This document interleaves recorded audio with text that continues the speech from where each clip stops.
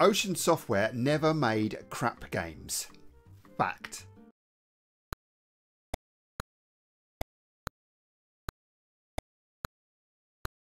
Okay, Highlander was pretty much a big turd fest, but that was farmed out to some software house who clearly didn't give two brown ones. Apart from Highlander, Ocean never made a crap game. Fact.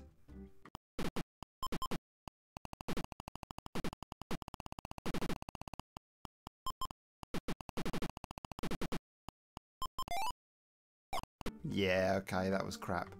But it was kind of a crap TV show, wasn't it? I mean, people did enjoy it, but it was pretty crap. So they didn't make a bad game about a good TV show. Fact.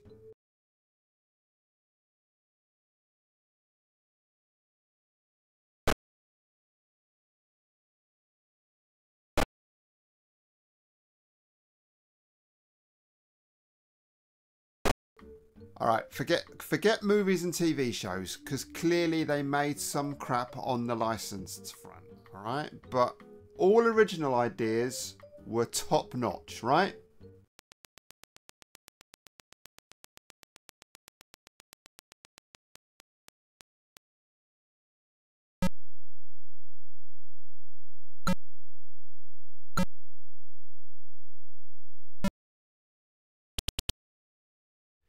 Now, if you are asking what in the surely not in Ocean Software name is this, my YouTube friends, is the oddest game Ocean ever released, and quite possibly the dullest, but we'll come back to that.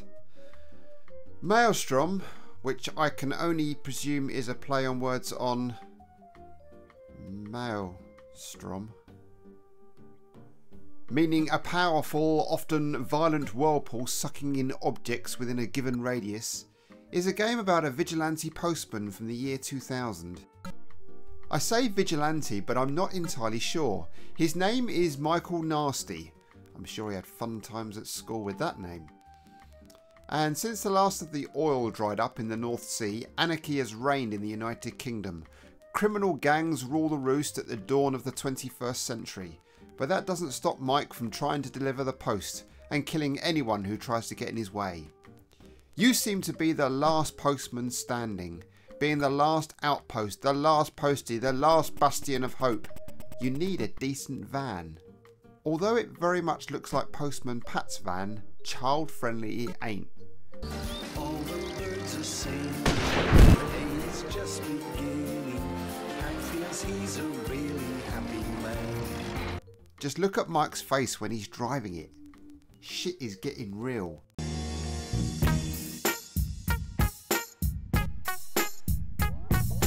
Turbo boosts, pillar box machine guns and other surveillance equipment are the order of the day for our van. Named Skit, insert Knight Rider clip here. All these weird gadgets, you'd think they'd give you a radio. What would you like to hear? What the hell was that? It stands for Special Knowledge and Information Terminal. It is very sophisticated and keeps you fully up to speed as to what's required, although it can't spell Michael. Ooh, what's this? How do I pick it up? Ah, there you go.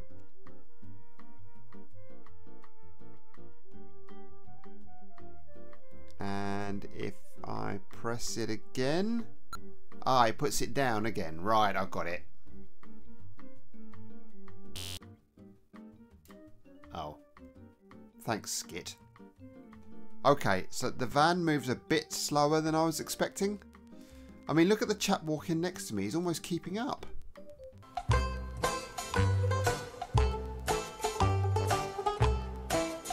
So when you start the game, there is small amusement experience number 1 when you blow up your first postbox.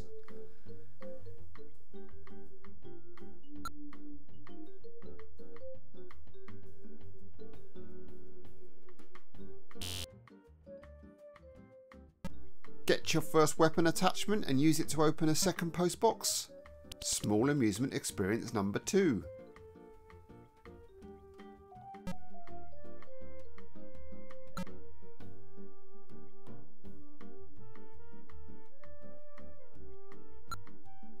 Run over a stupidly annoying pedestrian? Small amusement experience number 3. And after that, it's drive, open postbox, drive, open postbox, drive, open postbox, drive, open postbox, drive, open postbox, touch stranger. Ugh.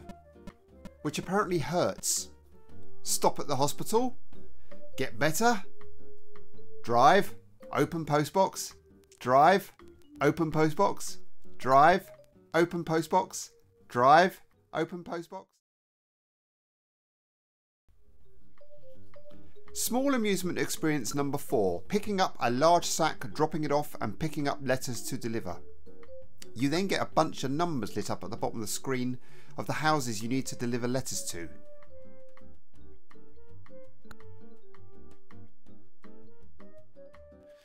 So now the game goes drive, open postbox, drive, deliver letter, drive, open postbox, drive, deliver letter. Now this is all fine, but there are 3 fundamental issues which we will explore now. Number 1. The menu system continues to confuse me every time I use it. My brain wants to click out to get out of the van, which is actually a back button for the menu system. Van gets you in the van, but BOV gets you in the back of the van. The other buttons are fairly pointless. One shows your health, which doesn't really matter, and the other one, which are supposed to be dog paws or something, is, you've guessed it, to pause the game. Yep. Fundamental issue number 2. It's so f***ing slow. I mean really slow. I actually increased the speed on my emulator to 2 times speed, which made everything, apart from the menu system, 10 times better. There is a speed attachment you can use on your van, but it's clunky to use the menu as you drive along, and then you miss an address or a postbox because you can't click buttons fast enough. Fundamental issue number 3.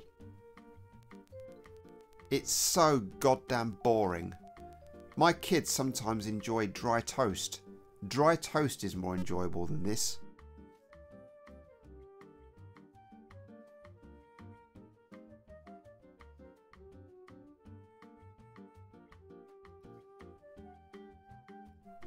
Now, in its defence, I'm playing this as I reach my 50th anniversary of staying above ground, and 12-year-old me might have been more involved in the whole postman role-playing exercise. I do remember playing Paperboy in such a way. It was a real street with real people who I was invested delivering papers to. It was more than just an arcade game. This may have been the same here. I might have mapped this out, making a note of where everything is in this wraparound road that seemingly goes on forever. Spent time hanging around the pub or the hospital, making up stories of who lived where in this fantasy land I had created in my head.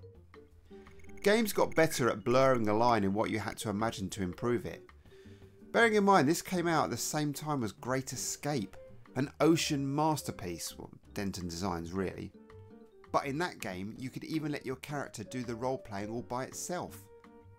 The immersion was real. I was in the prison camp. I could play for hours just living in that world without having to add too much to the experience to make the experience a better one. So that's not to say Mailstrom is a bad game, but playing it now in the future, it certainly feels like one. As a structured game, it doesn't really do much. Magazines were generally on the same side of the fence. My, what a strange game this is, and to see Ocean publishing it is twice a surprise. Mailstrom is a very simple game to get into, but has nothing to keep any self-respecting gameplay attached for any length of time. The way the game is presented is quite good, with a redesigned character set and a nice screen layout. The graphics are small and rather dull. A very basic game at a high price. And they only gave it 59%. Interestingly, the 3 out of 5 stars that Sinclair User gave the magazine were given by none other than ex-England football manager Graham Taylor. Actually, he would have been Watford manager at the time, wouldn't he? What a legend. Anyway, he made his feelings very clear on the game. Oh, fucking... Do I not like that? There is no ending seemingly. A 4-hour long play exists on YouTube where someone gets to day 10, but it doesn't really end there, but their sanity must have been tested somewhat. It's just odd. It's like the developers had an idea and ran with it without giving it too much thought about the end experience. It feels crazy looking at Ocean's catalogue that they went for it. It just doesn't fit. Ocean produced some absolute bangers, and when time constraints hit license titles or money was stretched, they produced some utter dogshit too. I'd love to know the story behind this game. How did these two lads convince Ocean to publish this one? Even the glorious artwork, which is possibly the best part about the game, was a one-off piece for any Spectrum software by the illustrator John Haslam. This wasn't ported to any other system and eventually ended up on a cover tape cassette on Sinclair User some 3 years later, which I presume is where most people found the game. Bizarrely, it was also bundled with the Spectrum Plus 3 on a disc with some other interesting titles. Doesn't really show what the system can do, does it? Ocean's oddest game? Maybe. It certainly doesn't fit with my experience with Ocean games, and this would have perplexed me back in the day. But then again, I never played Cosmic Wartoad either. Thanks for watching. See you on the next one.